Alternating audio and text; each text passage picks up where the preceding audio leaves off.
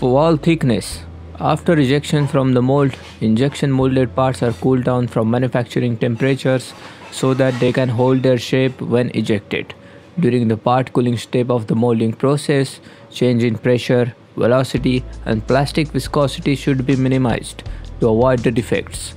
Few aspects are more crucial during this period than wall thickness. This feature can have major effects on the cost, production, speed, and quality of the final parts. Proper wall thickness. Choosing the proper wall thickness for your part can have drastic effects on the cost and production speed of the manufacturing. While there are no wall thickness restrictions, the goal is to choose thinnest wall possible. Thinner walls use less material, which reduces the cost and takes less time to cool, reducing the cycle time. The minimum wall thickness that can be used depend on the size of the geometry of the part and structural requirements and flow behavior of the resin. The wall thickness of an injection molded part generally range from 2 mm to 4 mm. Thin wall injection molding can produce walls as thin as 0.5 mm.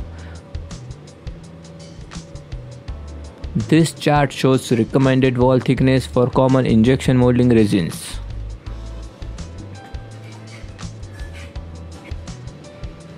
Uniform wall thickness. Thick section takes longer to cool than thin ones.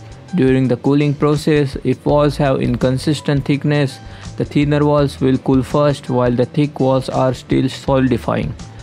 As the thick section cools, it shrinks around the already solid thinner sections. This causes warping, twisting, and cracking to occur where two sections meet. To avoid this problem, try to design with completely uniform wall throughout the part. When uniform walls are not possible, then change in thickness should be as gradual as possible. Wall thickness variation should not exceed 10% in high mold shrinkage plastics. Thickness transition should be made gradually or in order of 3 to 1. This gradual transition avoids stress concentrations and abrupt cooling differences. If your part is so complex that you need variations on your wall thickness, look for an alternative.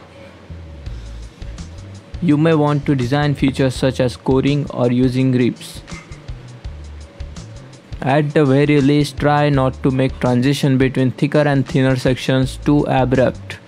Try using gradual transitions or chamfered corners to minimize the dramatic change in pressure inside the mold.